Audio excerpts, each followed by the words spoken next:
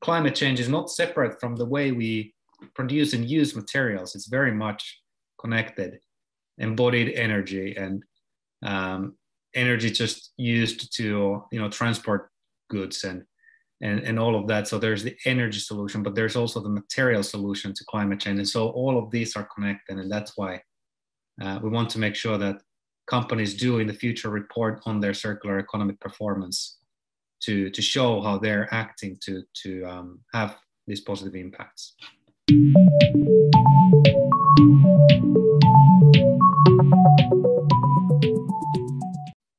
Jarkko Havas is my guest on this episode of Inside Ideas, brought to you by 1.5 Media and Innovators magazine. Jarkko leads the Ellen MacArthur Foundation's Insight and Analysis work. I&A consists of the Data and Metrics Initiative with a focus on measuring company-level circular economy performance, Circulytics, and teams working on upcoming focus topics for the foundation, as well as the case study program. So really the stories, the wonderful stories that come from using these tools, the Circulytics 2.0 tool. Prior to joining the Ellen MacArthur Foundation, Jarkko was an engagement manager at McKinsey Company, based first in Tokyo, then in Brussels. His consulting work focused on agriculture and chemicals industry in both private and public sectors. Jarkko's academic background is in environmental engineering and sustainability sciences. Jarkko, welcome to the podcast. It's so great to have you here. Thank you, Mark. Thanks for the introduction. You're most welcome. I'm glad you gave me the short version because you've been doing this a while and I'm sure I could go on and on. It's really about the environment. It's really about science and sustainability and how we can use the tools to get there.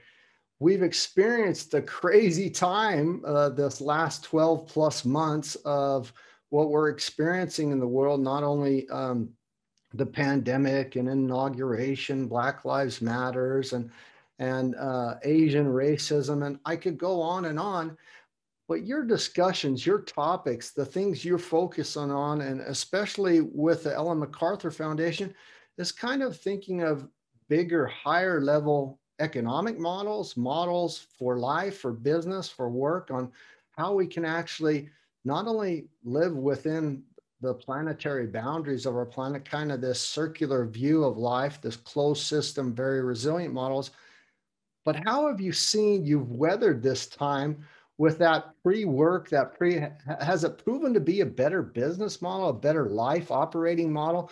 And what kind of stories or things can you tell us that you've seen during this crazy time?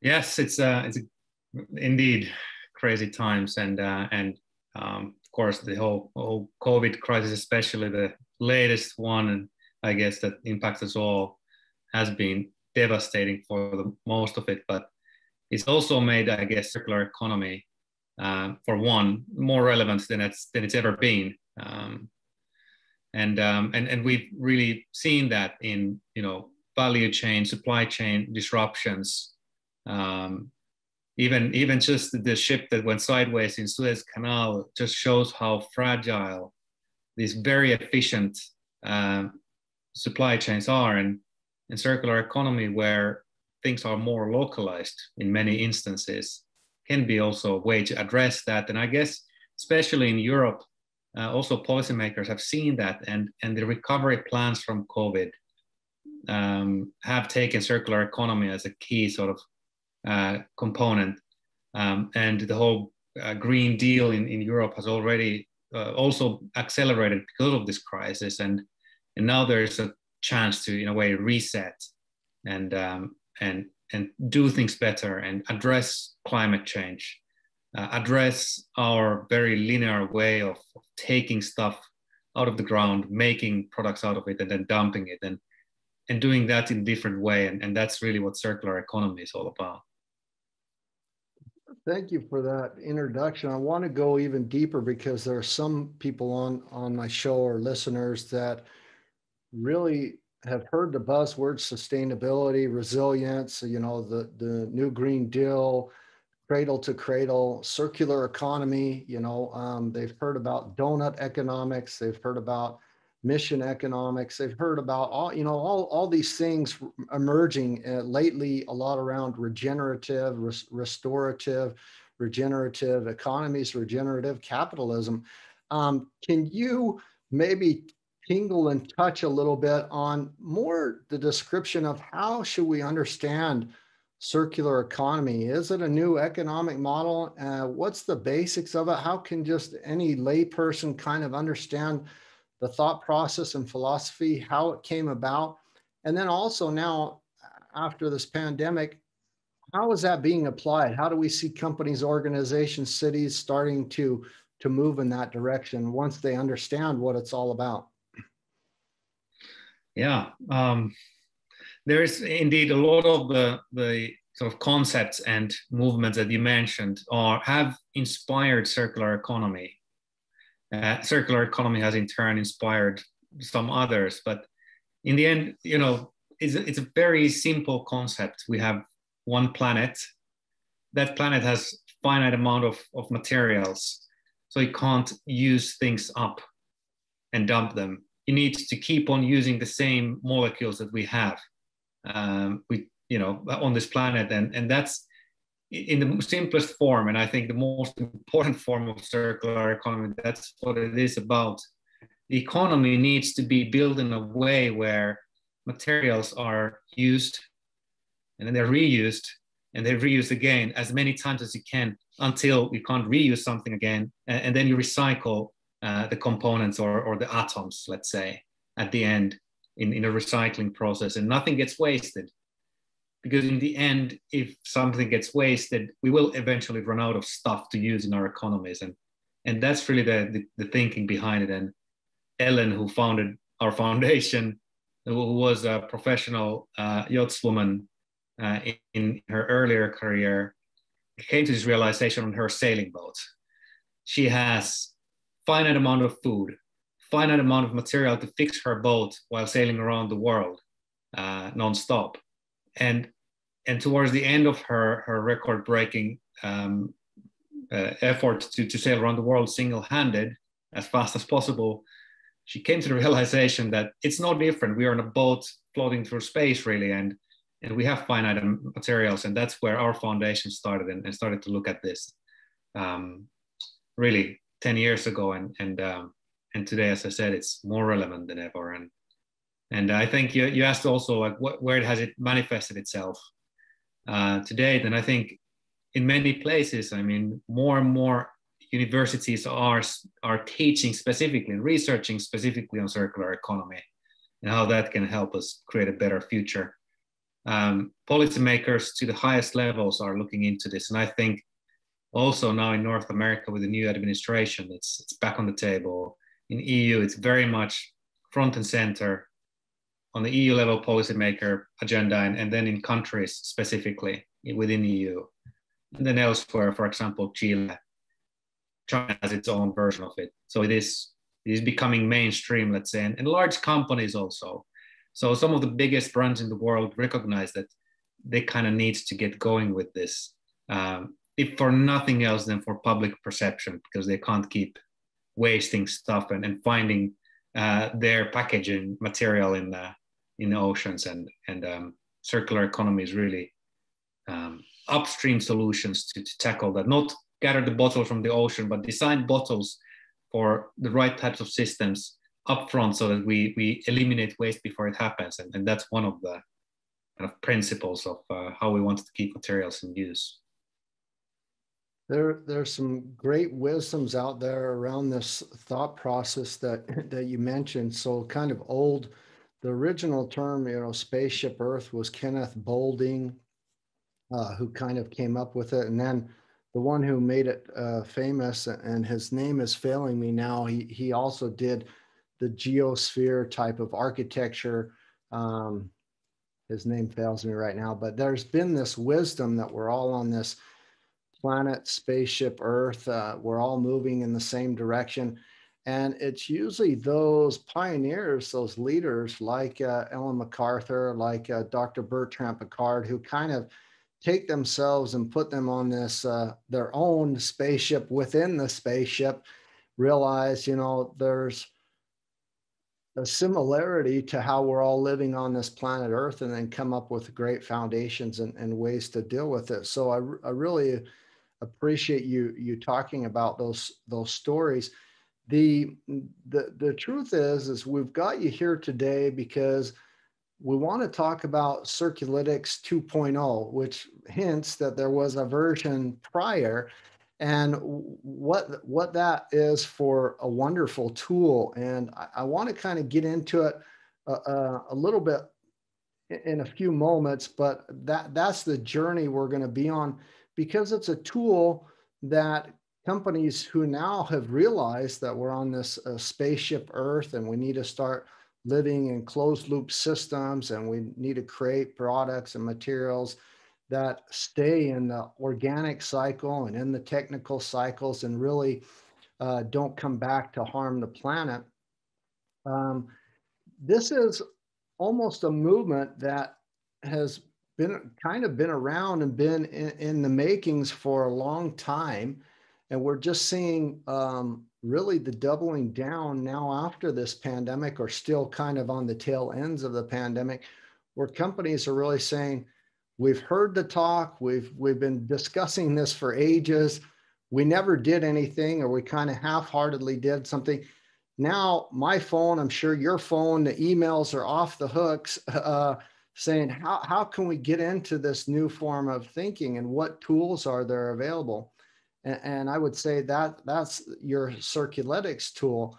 But is there any other kind of things for businesses before they jump into a Circulytics tool that they need to be thinking of, or to even transition in their business models or in their organizational structures before they start using tools like this? How does that process kind of work? Yeah, I guess I'll get back to the tool and Circulytics question, but there is no kind of, you don't need to do anything as an organization before you use it. It can also be a way to guide your thinking and inform you on what circular economy actually means for you as an organization when you start measuring things. But I thought what you said was interesting, that it's coming now and it's getting sort of big now, the circular economy. But as you said, it's been around for a while. It's been around forever. That's how nature works. There is no waste in nature. Everything is food to something else. And our economies or societies have worked very much like that, in sync with nature, until we discovered things like coal and oil that allowed us to decouple from those natural systems and loops. And in that way, it's nothing new. It's just we forgot how to create economies and societies that are in sync with the planet. And I think it's sort of getting very timely now that it's almost the 11th hour to kind of go back to it and figure out how do we turn our linear oil-based economies back to being something that don't waste. And the sort of thing about circular economy that drew me into it, and that this very sort of appealing for companies, is that it doesn't need to be a trade-off between your bottom line and doing something good. Circular economy is, as a concept, and as us as foundation, are always trying to think and see how it can be a positive financial way to it can have a positive financial impact for you as well. And that's why I think many companies are so serious about it, and finding the benefits of using secondary materials rather than digging up new ones, and that can have economic benefits as well. And Circulytics is really there to help, for one, guide companies on what is it that you should be looking at when you look at circular economy. And it all starts by looking at your strategy, and if circular economy is at all, as an organization, on the table for you. And that's really where it all starts. And then we get into material flows and energy and water flows and so on through your company. But that's where it starts. And that's why it can be also, even if you've never heard of circular economy, using Circulytics will kind of give you a nice overview of what it could be.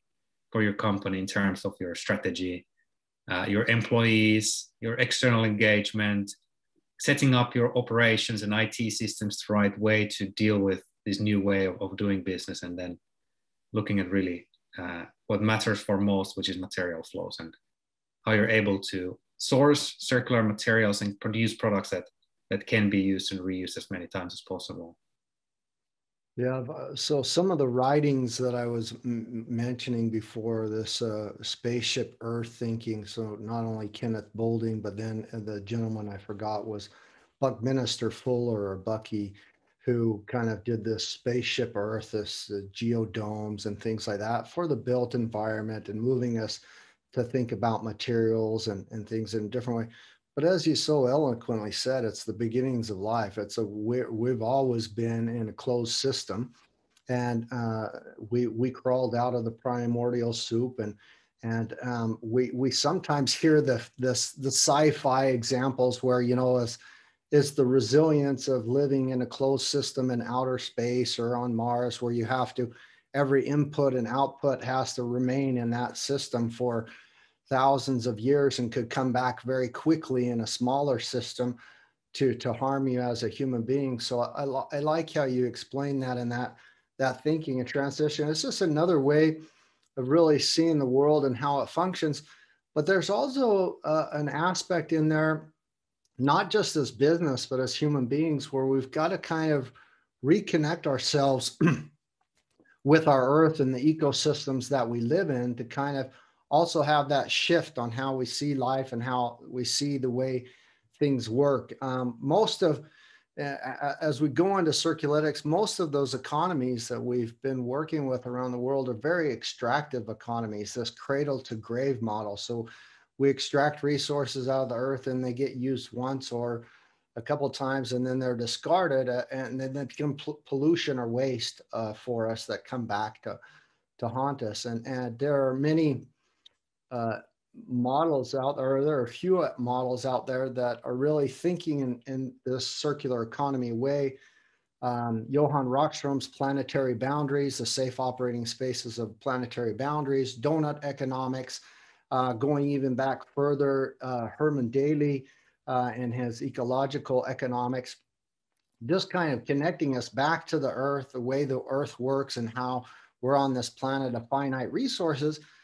But they have the opportunity to almost endlessly regenerate and restore themselves. But there's a balance of how much can be used and how long that time takes to go back in there into the system, so that we can use it again and it remains in that constant flow.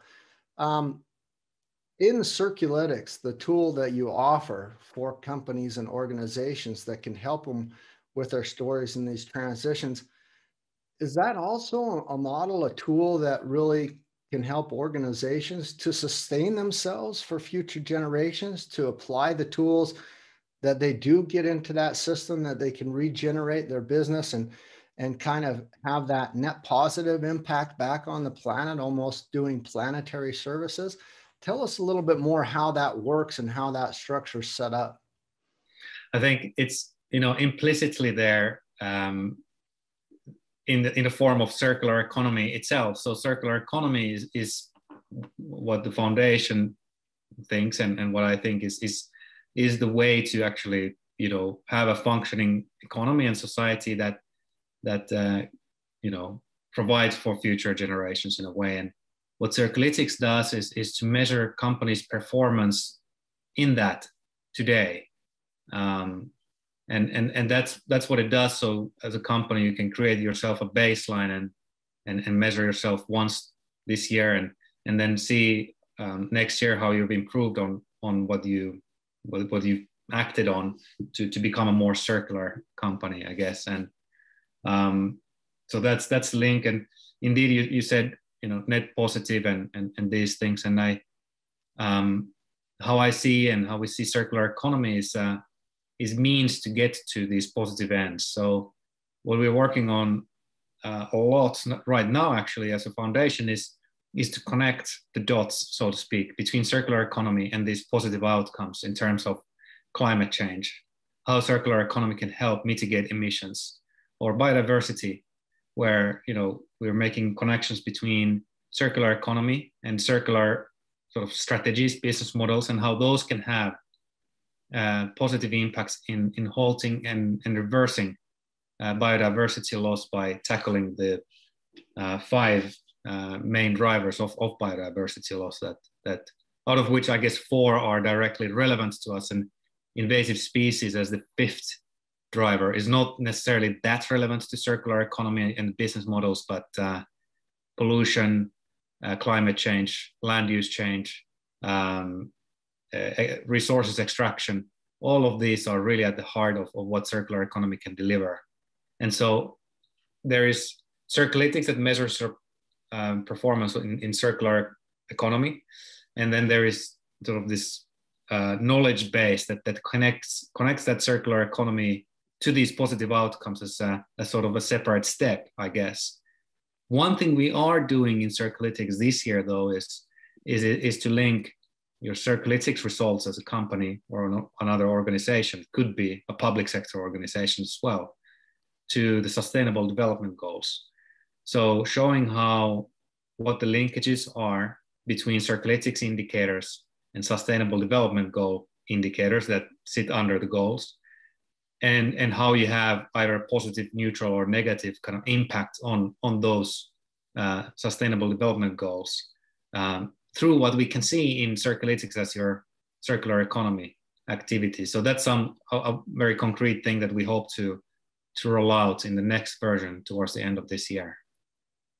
That's beautiful. So do you see that something that also could help organizations with their reporting, or how they can see where they're fitting in, not only in the circular economy, but also how they maybe can report on their sustainability efforts and things like that for the goals? Yeah, absolutely. And we see that. So Circulytics for now is there is no mandatory disclosure. So it's just for you as an organization to know where you're at and how fast you're going to your end state that you want to be at in terms of doing things more circular, in a more circular way. But companies can and do choose to disclose their scores. And I think that's what we also encourage, to show what you're doing in circular economy and where you are today. Even if it's not great today, talking about it is a great way to get attention to your sort of proactive actions to do better. And I think just more broadly, there is quite a lot of energy to consolidate a lot of these non-financial accounting methods and standards into, as much as possible, one, like we have on financial side. Financial accounting is very similar across the planet. And to do that for the non-financial sort of parameters of company performance, and that has a lot to do with environmental performance.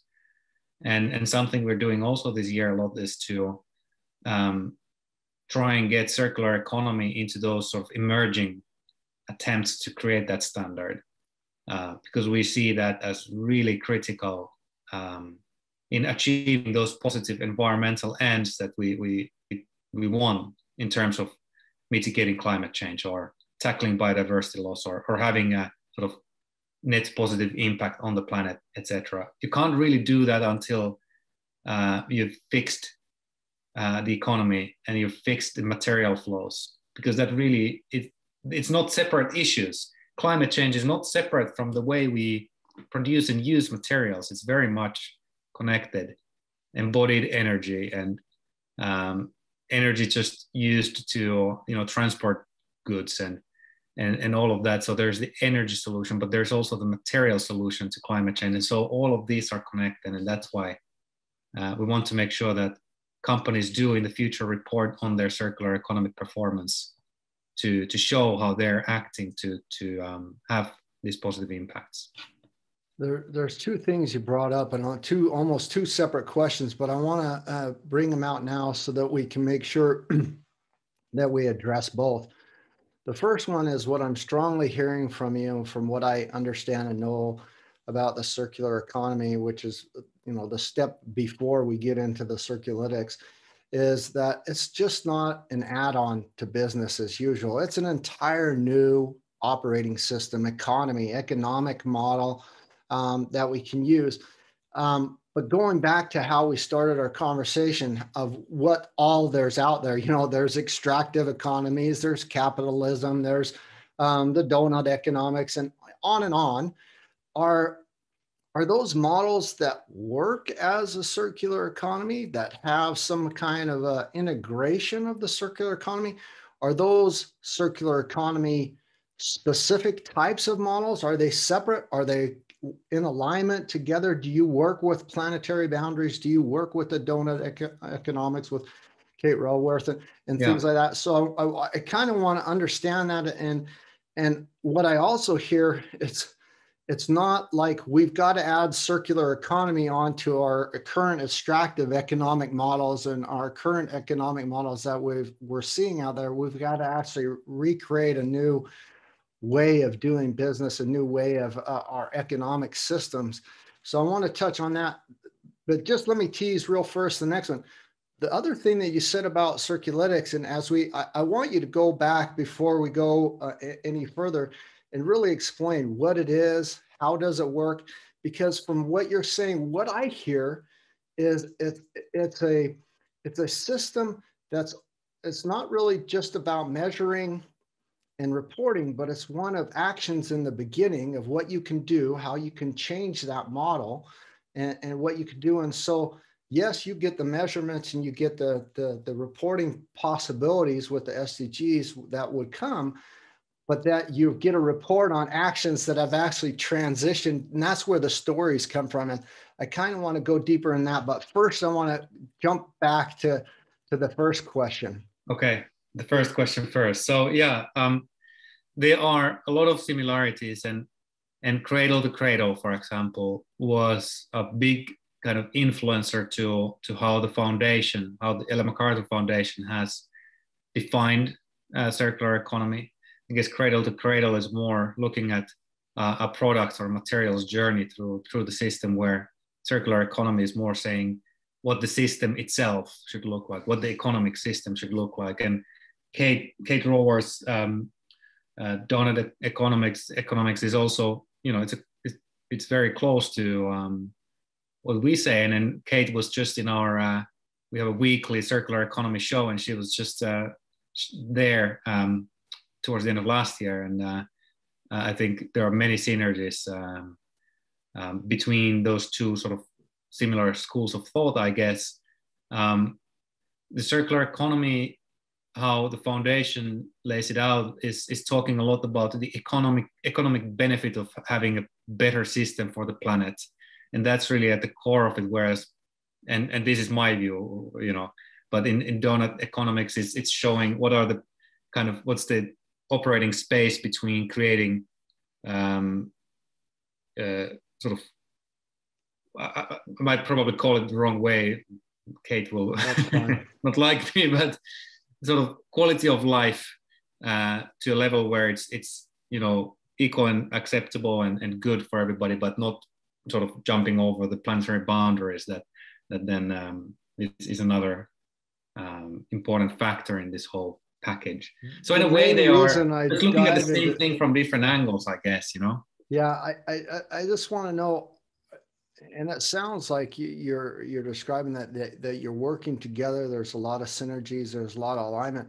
But what tends to happen is we have, 5 different economic models or 5 different systems, and they're all wonderful, but they're also kind of all going in their own direction. No, it's my thing. It's this thing, and they're all great. But that's what I want to know is, does the circular economy plug into a lot of these different things, or is it it's described differently? It's more of a framework that can be used with all these models. And yes, overarching, it is the circular economy. Even though she calls it donut economics, it's pretty much the same thing. We just need to make that shift to the overarching thing.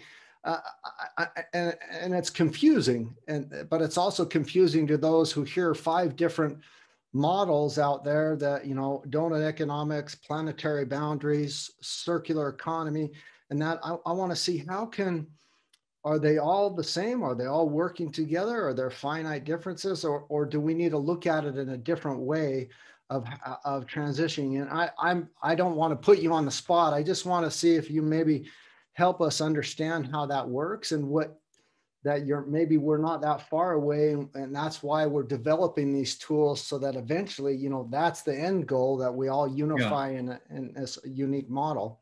Well, my understanding of these different concepts is probably not deep enough to really properly answer your question. But one thing that just came to mind when you talked about that is that all of these models and schools of thought aim at becoming obsolete, right? Like, we don't need, if the economy wasn't wasteful, we wouldn't need to talk about it, right? So in a way, I think they all have the same end goal, which is that we shouldn't talk about these concepts at all anymore. But I agree. Like, who's winning, who's losing, what's the most prevalent concept? It really, in a way, doesn't matter as long as we make sure that we operate within planetary boundaries, we have positive impact on the nature, we create, inclusive economic growth that's decoupled from resource use. All of these concepts that are shared, and then I think there's merit and reason why they're, these kind of shared concepts are packaged differently, because they, are for different, I guess, audiences and for different purposes somewhat. So there's a reason why they all exist. I wouldn't see them as competing more than, having been created for different purposes. Cradle to Cradle talks about the material journey, donut economics talks about the sort of boundaries, I guess, for the economy to operate in, and all that. I think what's important is really that high-level policymakers, I bring back again the EU example, having taken circular economy as an important sort of component to recover from COVID and have this Green Deal and all that. And the circular economic taxonomy is coming up soon in the EU, where there will be hundreds of pages of long list of the economic activities that fit the model. And it doesn't matter if you call it really circular economy or not. It's helpful if we all talk about the same thing in the same way. So that's good. But in the end, it just shows what are the economic activities that are compatible with the planet in a way. And that's important. And then large companies, either, voluntarily or because of regulation, doing the same thing, that's important. So making sure that, for example, your plastic packaging does not end up in oceans and is not harmful to the environment if it happens to leak, but it is designed to stay in the economy forever. First as a plastic bottle, many times, for example, then chemically recycled, for example, to something else or to another generation of plastic bottles. It doesn't really matter, but the important thing is that we do the right things, no matter what we call them, I guess. In short, that it doesn't leave the system and become a harm on environment and human health. Right. You said this in the beginning, and I think that's the unique summation.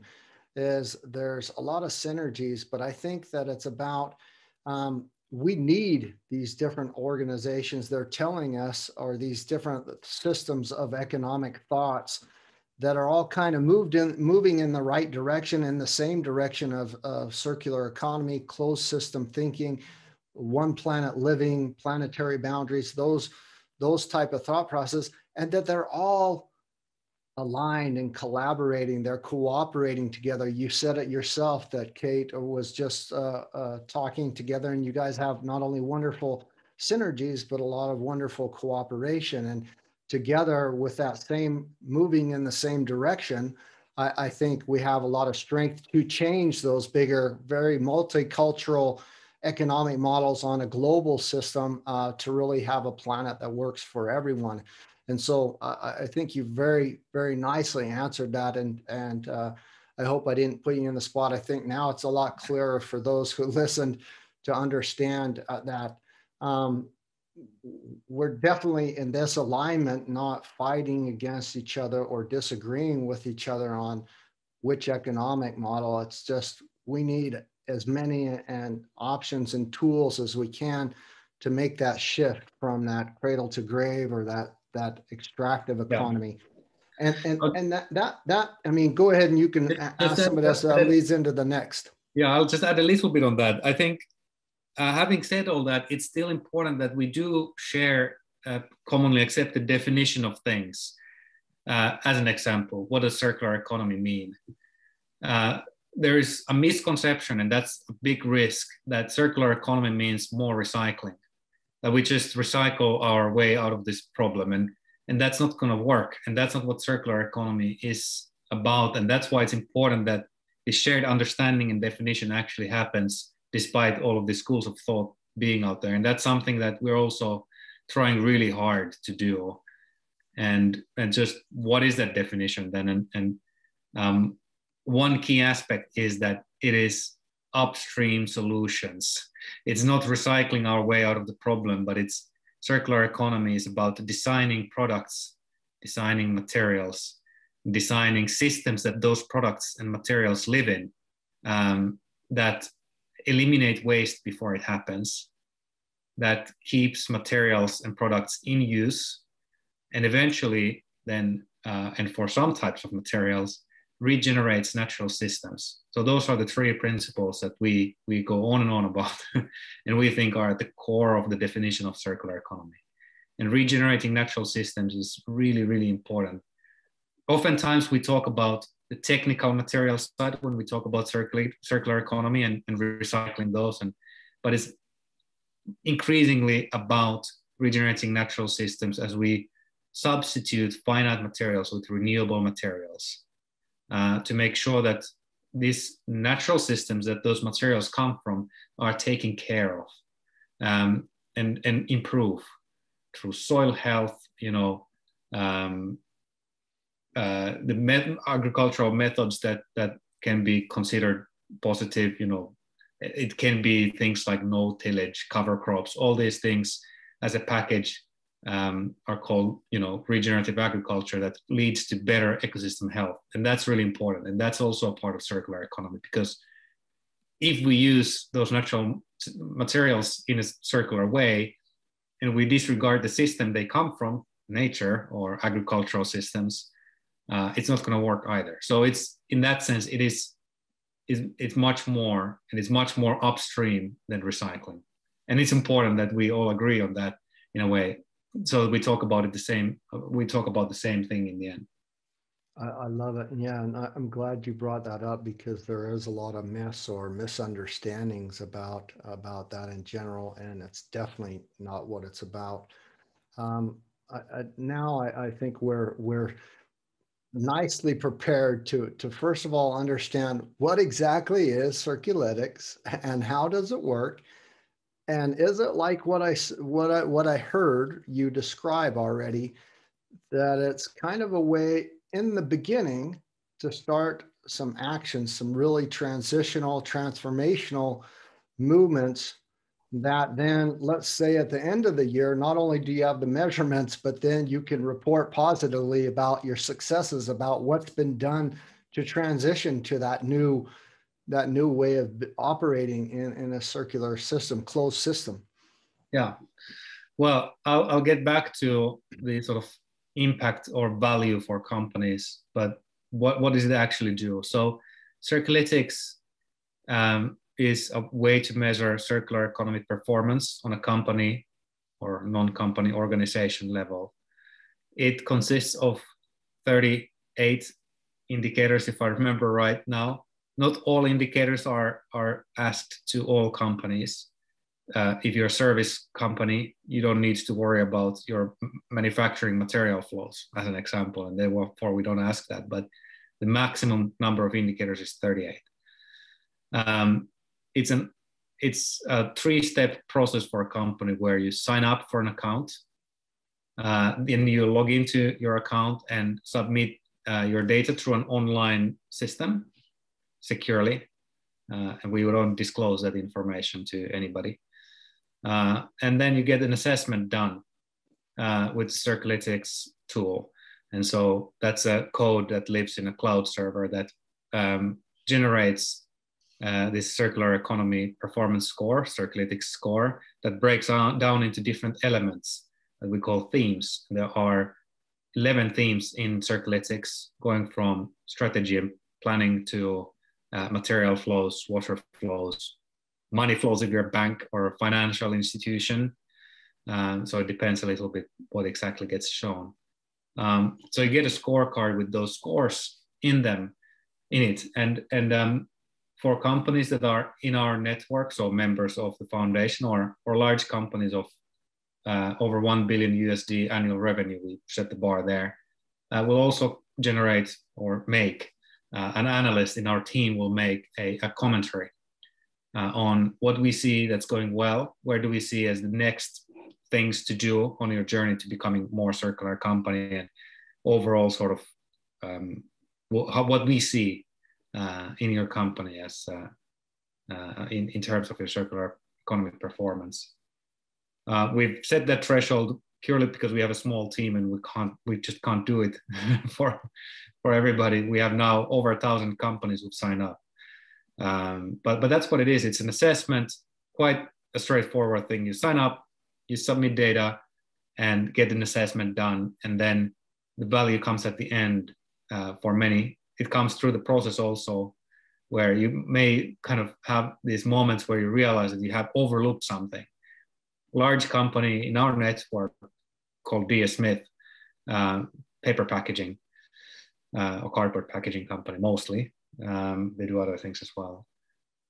One thing they said is that we didn't really look into how we communicate about circular economy internally, and we kind of missed something on the people aspect, and Circulytics helped us find that. So things like this can come through the journey as well of getting assessed. But at the end, the scorecard can be used in many ways, getting internal buy-in, having informed conversations with decision makers, or it can be used to communicate what you've already done and what you plan to do next in a sort of independent assessment of your performance by somebody else. In this case, EMF, Ellen MacArthur Foundation, can be very powerful. And many other kind of stories that we have on the type of value that companies have found from this assessment. So I guess I misunderstood it just a little bit. Do you have stories where companies have taken that assessment and that says, boy, we were really didn't know how we were performing in this area, and we were able, through that knowledge, through that assessment, to really fix those holes or those areas to improve how we do that, and to create another action or a model to improve that. And I guess that's one thing, whether you have a story or if companies are using like that. And then the follow-up to that is that one that you would want to do an assessment every year to see if that's improving over time, if it's getting better, if it's or are you saying, okay, no, this is our point? How does that work? What are you seeing on the 1,000 plus companies that are using it? So yeah, the stories. So one story is indeed just finding a blind spot in your circular economy strategy. Another story is where, and this is also publicly available, but Solvay, a chemicals manufacturer based in Belgium, they use Circulytics to inform their internal circular economy related targets and indicators. So they have their own environmental sustainability related strategy where there is a circular economy component, and Circulytics was just used to inform what that looks like. That's another example of how it's being used. Another example is where companies have had informed conversations with their material suppliers using Circulytics and being able to talk about what type of options they have for procuring one type of material and you know, the rate of secondary material within that and things like that, and actually asked their suppliers to do Circulytics themselves to to make sure that they know where they are at. And in that sense, sort of starting to create a picture of your entire supply chain, Circulytics can help with that as well, to make sure that your first tier and second tier suppliers have done it, you know how circular they are, you know how circular you are, and perhaps your customers as well, as or if they are businesses. And that can be very informative, because in the end, we talk a lot about systemic transition, and that's, you know, two big words put together, but in the end, it means that everybody needs to move at the same time. When you talk about circular material flows, you need all the players to move at the same time, and that's a systemic transition, right? In its simple form, and that's why it's important that, you know, you do that as an organization, and Circulytics can help with that as well. So that's another story. And now I forgot the second part of your question. You're totally fine. I think you've pretty much addressed that part of, you know, how the Circulytics work, and I asked you the follow-up questions. How are companies using that as positive results that they're seeing? You touched on this systemic shift, and that's something that I really like to touch on. So in 2018, pretty much all international organizations went from this linear or siloed approach to solving our global grand challenges to really the systemic approach, a systems dynamic shift in the way we think and do and act to solve our problems. Circulytics obviously is helping in the systemic shift towards a circular economy. Can you go into more specifics of how you do that, how you work with organizations that maybe are very hierarchical, very linear in the past, now to say, well, what, systemic? We're not even doing that. Maybe a little bit more touching on that shift and the roles that you've played in it and how Circulytics plays that role. I guess it's better answered sort of more broadly with what the foundation does. Circulytics helps. It's also quite early stages. So we launched it in January of 2020. The perception of time has just completely gone weird with working from home, but it's really just 1 year and 4 months in the past. And when we launched the first version, and the second 2.0 was launched in October of last year. So though there is not much kind of history with Circulytics, but the foundation has operated for 10 years. And there, one example is our plastics work. So New Plastics Economy is the team and the initiative, where they bring together companies from all along the supply chain for plastics packaging, from brands that we all know and use to companies who use, you know, oil feedstock, hopefully soon, you know, secondary feedstock, or renewably grown, regeneratively grown, plant-based feedstock. But anyway, everybody in between, because the realization when we talk about circular economy with these companies very early on is like, hey, wait a minute, I need to get my supplier on board. Hey, wait a minute, I need to get their supplier on. And this is sort of systemic thinking happens very quickly when you start to talk about these things, because materials, you know, they flow through a system, and you need to change that entire system. And the plastics work we've done has brought all these players together to figure things out in a pre-competitive environment. And that's our network of companies. That's the whole idea. In a pre-competitive environment, you can talk with your competitors, your suppliers, your customers about what does it mean for our industry to do this shift.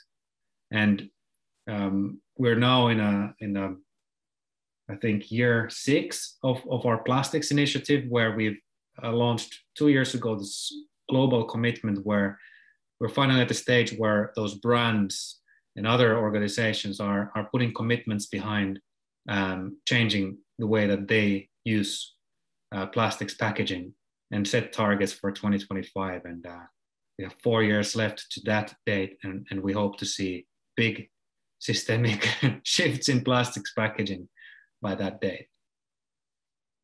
I do too. I really hope that that's achieved, because there's some big issues going on in our world, specifically towards that, although it's just one facet of the big picture of our systemic problems that we're facing around the world.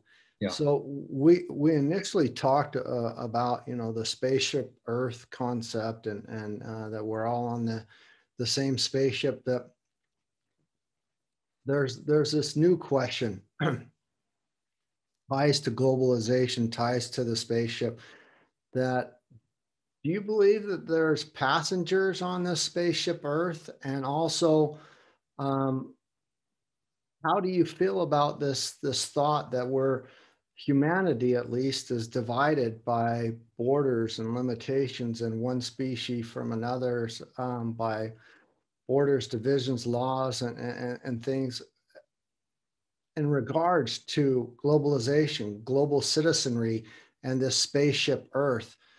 Do you think we all need these local, because the circular economy can be very local? Yeah. It's also this kind of a global model. What are your thoughts, and how does that work? How do we understand that better? It's a very deep question. I guess we're all passengers, but we're also all managers of the ship, right? We all should have the responsibility to make sure that we keep the ship tidy and functioning. And in that sense, I guess we all should consider ourselves as global citizens, being responsible for the entire ship collectively. And so there are demerits for having artificial borders in that sense, and thinking, you know, not in my backyard, but rather in yours is not helpful. There are also merits, and you know, it's such a multifaceted question, but there is theory on you know, having sizable administrative areas, and that being helpful in making sure that those administrative areas have services for us passengers or spaceship managers, and the ability to create equal opportunities and have healthcare and school services and all kinds of societal aspects like that are not optimally taken care of if those units are too large. And I think in that sense, it makes sense that we do have that. And I think there's massive value also in sort of cultural identity. And I realize that national borders don't always match with that. But in that sense, there's a lot going for having sort of human-centric lines to divide our societies in some ways. But in other ways, it's not helpful. And that's really about this environmental stewardship, I guess, of our collective planet, because everything is connected, right? And I think climate change, it has been shouldn't say helpful, but eye-opening in a way where we can see that it's connected. The air is connected, and you can't sort of hide from it. And that's why we really need to all work cross borders on those topics. So in short, helpful for some, not for all. And I think we all need to be a bit global citizens and a bit our local citizens as well. I like the term glocal. So kind of a nice mixture of That's both right. Global and local. You mentioned in the beginning as well that a lot of circular economy thinking, especially Circulytics, and that can be very specific and very local, and can kind of drill down as how we fix that, especially in agriculture. Business is kind of very, very broad as well as agriculture is, where we're shipping supply chain, shipping things all over the world. Yeah. Business has always been the global citizen. I mean, that really, doing business all over the world and shipping products and goods all over the world. Obviously, the pandemic has been a global citizen this whole time. It wasn't restricted by nations and borders, and species, air, and water, as you so nicely mix. What did you specifically mean on this local, how we can have this local type of a thinking? How does that work? I think so.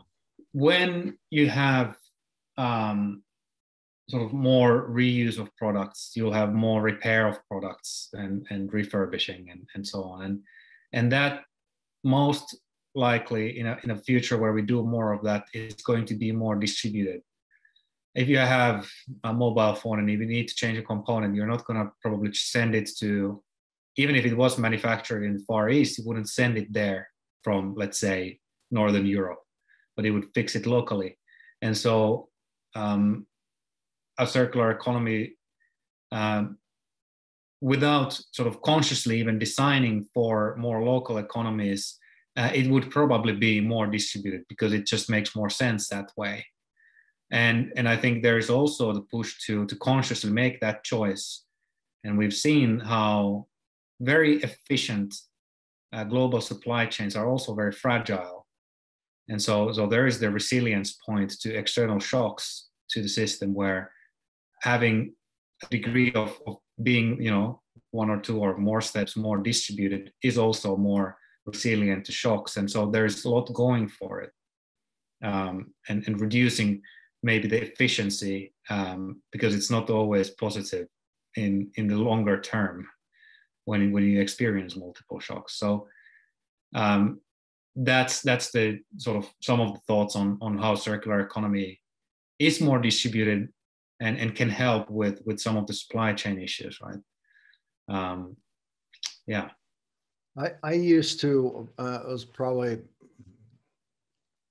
eight or more years ago, really, when I kind of, and I don't know if I did a service or did a disservice, when I would describe kind of just a quick, simple way of circular economics and cradle to cradle, is I always saw it as kind of really this leasing model that's not cradle to grave. It's a product that when the newer version comes, that it gets get back, and it's not recycled, it's put back, and I get the latest, greatest, most efficient model, but those products aren't being thrown away. They're not creating harm or that on the planet. But it's also a model that in some respects, it's and I'm from the food industry, so a lot of food industries will go in and extract resources and things in a certain area, and then like 5, 10, 15 years later, they're like, oh, we've used everything we can here. We need to leave and go somewhere else and start that model.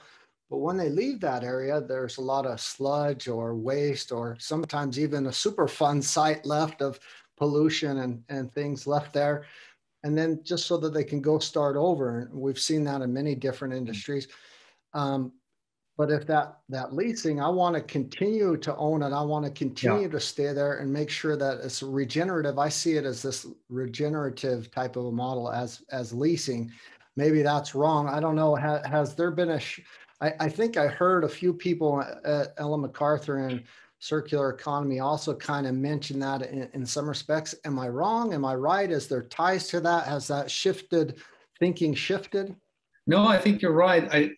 Just to sort of caveat that there is no silver bullet in terms of business model for these things, but one example that's probably overused already is the light bulb, and how Philips has started to sell in some places, lux or light, not light bulbs or fixtures. And so what that leasing model does when you lease these fixtures is that you have an incentive now to make as durable products as possible, because it's yours as a manufacturer. You don't sell the product, you just sell the service that it creates. In this instance, it's light. And so that's very helpful. And that's kind of nice anecdote to the benefits of a leasing model and having the responsibility for what you make. In a way, it's a extended producer responsibility that has a built-in incentive, So I guess in the agriculture sense, it's probably more complex, I guess. There's no more land in many places, just, move on to the next plot because it just doesn't happen. And so, how carbon content has been depleted from agricultural land, I guess, is becoming an issue because it just, like soon you won't be able to farm on it. And what do you do then? And that realization hopefully doesn't come too late and moving to more regenerative practices. And I think in agriculture also it's the question of efficiency versus sort of long-term resilience or benefits to both humanity and the planet. And there we've probably gone too far, or we have gone too far, right? And one, I guess, aspect to this globalization and how much we should regulate things is that there's a time and place for regulation, because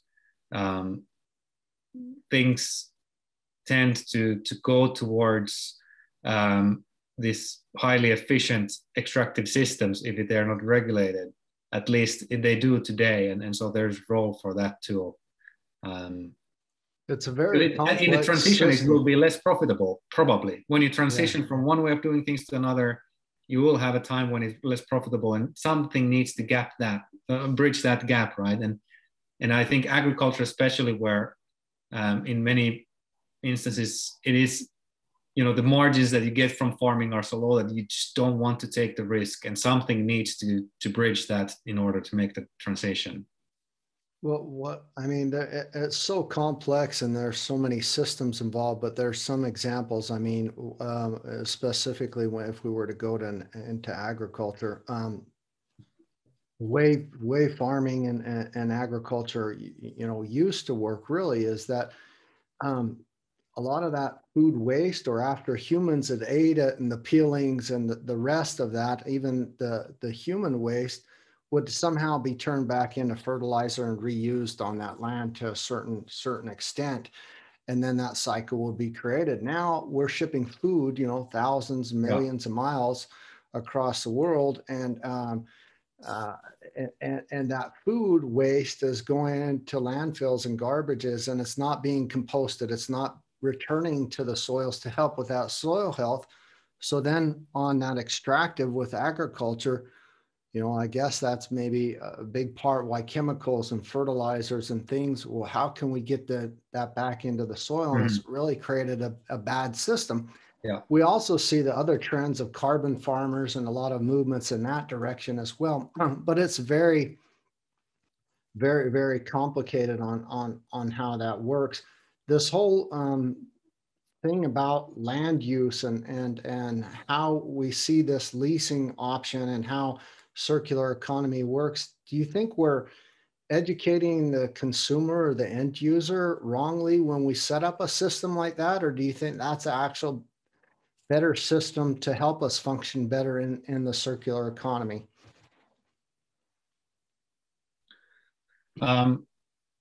We have thought quite a lot about sort of how do we talk about circular economy to the user, or shouldn't say consumer, because we should only be consuming food, really. Everything else is used. So we're users of everything.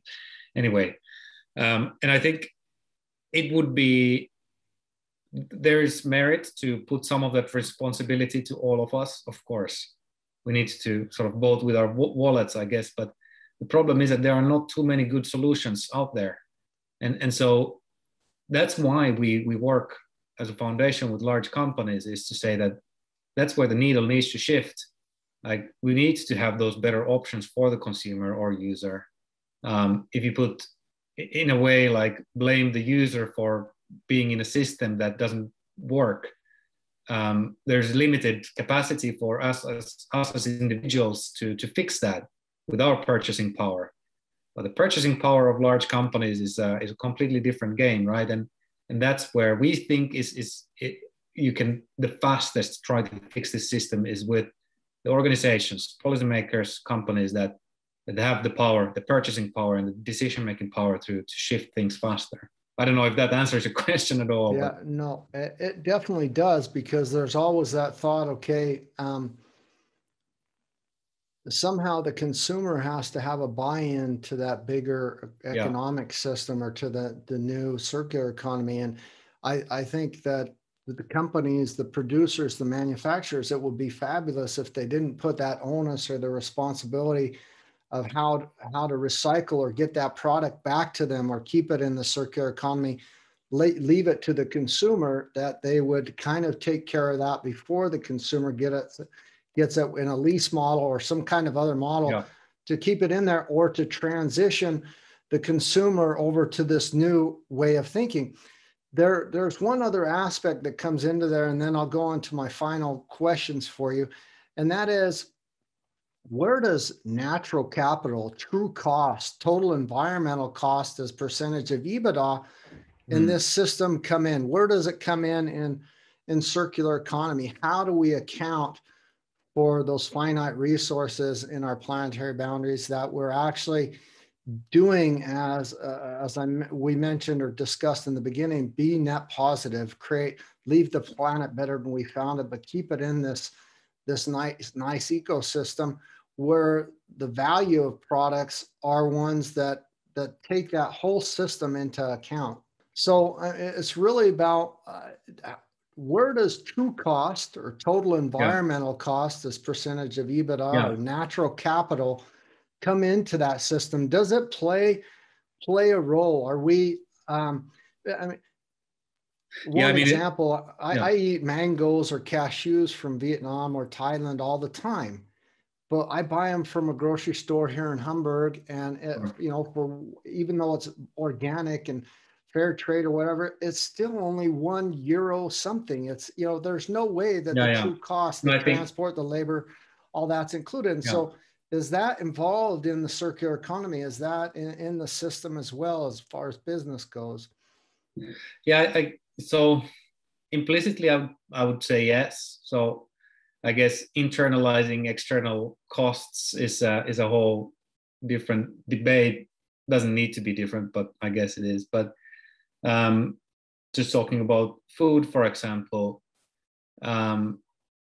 so the journey of a food from in a circular economy would probably be more local, would probably be more seasonal, would come from a place that's regeneratively farmed, where the food waste or production, sort of non-edible parts of that production, go back into the land relatively locally. And then it's transported with a means of transport that uses renewable energy. And so designing a system like that will have less externalities. So I guess it's a bit of an implicit thing in circular economy, where if you design a system that is circular, and you kind of play with the principles of circular economy and power that with renewable energy, you kind of solve at least partially that externalities problem before that becomes a thing, in a way where the idea is to eliminate waste before it becomes a reality by designing smarter products. So there's that implicit link, I guess, and then the debate becomes very different, I think, on externalities. No, I think you answered that perfectly, and where I was leading you to is something that is probably the second to last big question I have for you, and you tickled upon it just shortly, that there is a way to be profitable or earn a profit off of circular economics in your business model. I think that let's take food, for example, since we've been talking about it. What if we produce food with non-finite resources, renewable energies, clean tech processes, have the sustainable supply chain and the sustainable logistics behind that?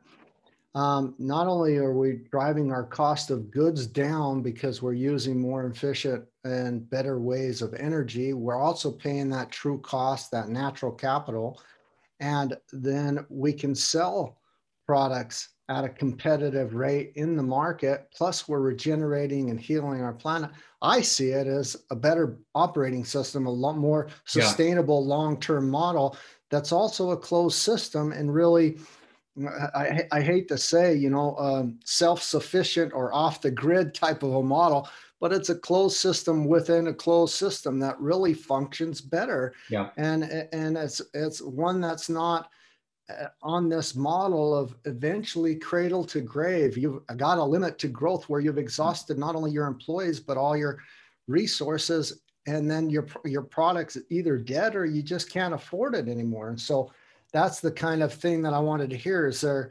stories or models coming out of Circulytics 2.0 that you're saying, yeah, they're definitely better for business? Yeah, no, I think, yeah, so definitely so, but it's, as you say, it is, I think it's more difficult when we have an incentive system that looks at only a part of what it means to be an organization company that produces stuff.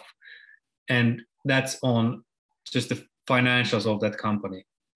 That's how we measure the success of a company. And so it's a misplaced target in a way in the bigger picture. And so it's harder with that to, when you do this transition to a more circular way of doing business, for specific instances to make money out of it in some cases. Overall, our research and many others' research show that on continental level, so Europe, US, it's a multi-trillion-dollar opportunity to change the entire economy to be more circular. But for an individual company, it can be a hard transition to do.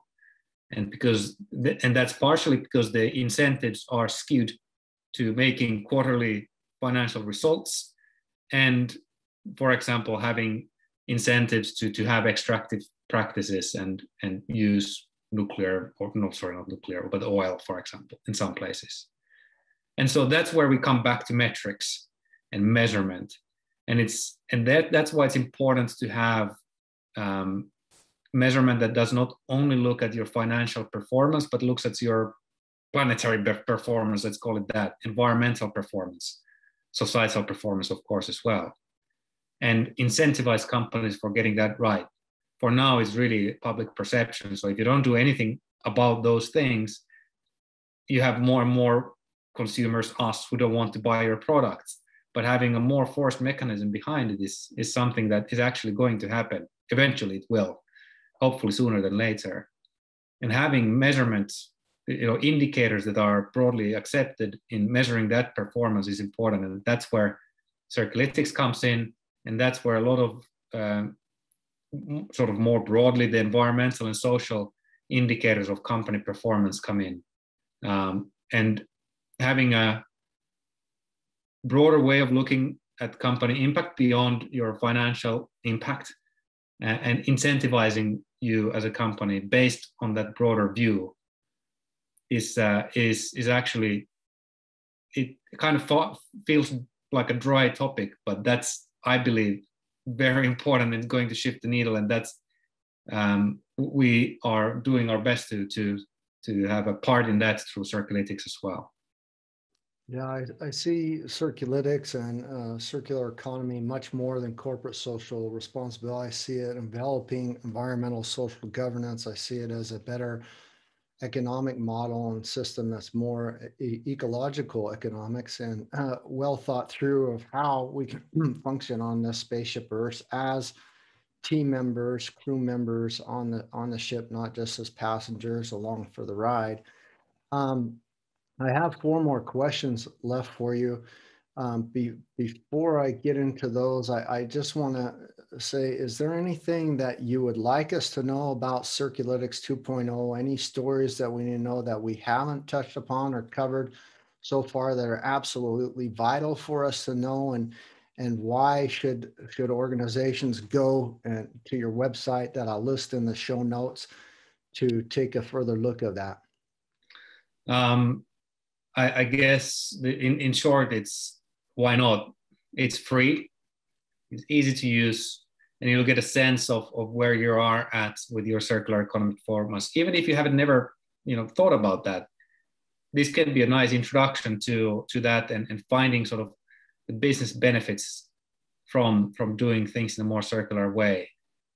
If you're a company that has thought about it and you're more advanced, it's a way to have a reliable external assessment of your performance and track your performance year on year if you wish to do so, and communicate your results and achievements. And in that sense, there's benefits for companies at different stages of their journey, and it's free. And so why not?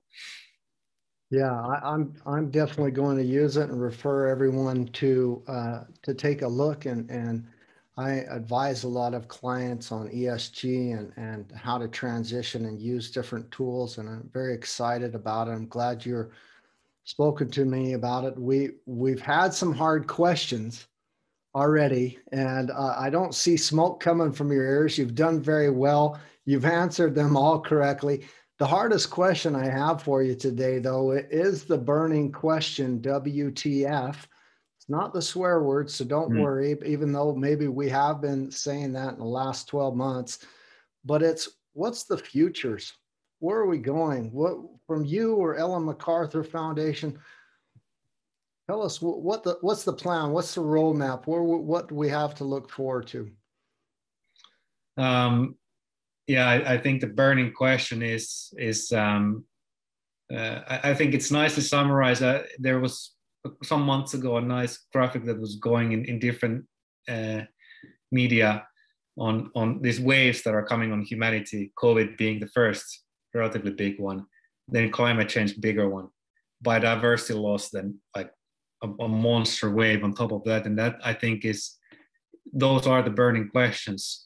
Are those crises that are happening that affect us all, and how we survive from those and have a healthy, thriving planet after these crises have been solved as well.